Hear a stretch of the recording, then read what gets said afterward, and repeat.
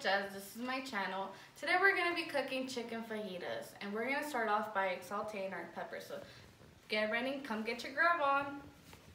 So we're going to add the oil, let it warm up a bit, just a little bit. While that's warming up, then we're going to add our peppers. You just want to caramelize them, you don't want to overcook them, and then we're going to add them onto our chicken. So we're going to throw in our vegetables, get them caramelized. As you can see, I have red and green and onion, but you can also add yellow if you prefer. Some people sometimes prefer just red and onion or just onion.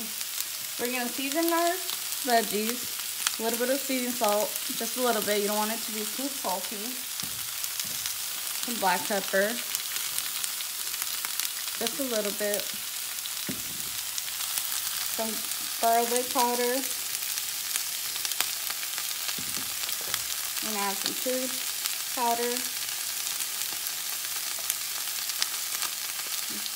You can add a little bit. That should be good. Some ground paprika. And some cajun. I'm gonna mix it up, stir it up until it is caramelized, and then we're gonna set it to the side and then start on our chicken. So while this caramelizes, we're gonna come over here and warm up our pan. Our pot, my bad. Our pot for chicken.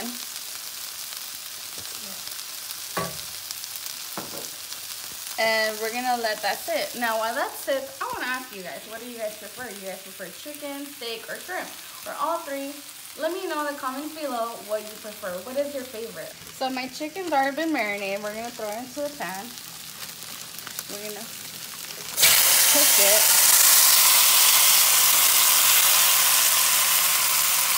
Now the reason I already have the chicken marinated is because it's best to have it sit in for a few hours, at least 4 hours, or you can have it a day ahead and have it so it can get all those delicious flavors into your chicken and it won't be so bland.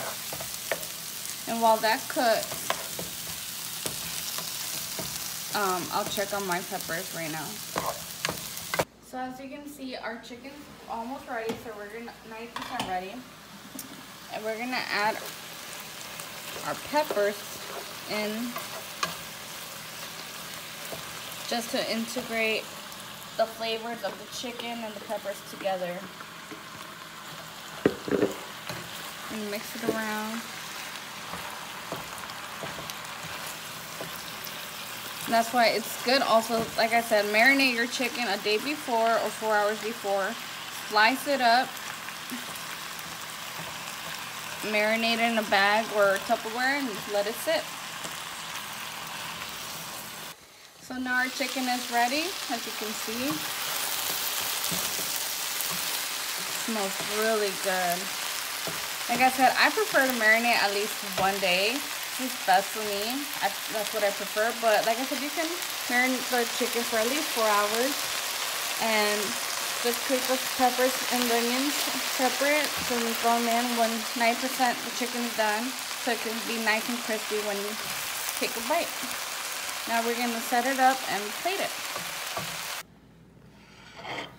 As you can see, this is my chicken fajitas. Thank you for growing with Jess. Hope you subscribe and like for more videos. Thank you for watching. Let's get our grub on.